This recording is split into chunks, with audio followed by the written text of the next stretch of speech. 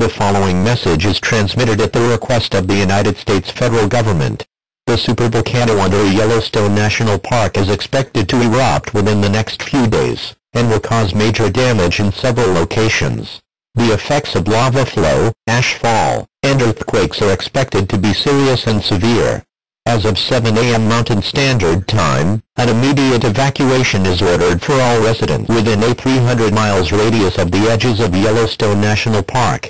All other residents should consider moving away from the volcano towards the ocean coastlines. When the eruption occurs, several events can be expected.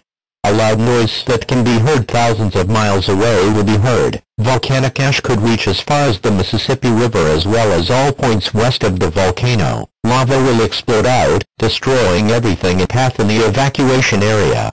If you are in the evacuation area, but do not leave, you will face certain death.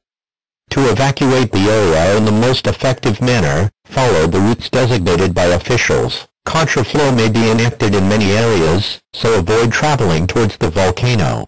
Numerous locations will be set up by officials as safe havens. If you do not have a place to protect yourself, go to one of those shelters.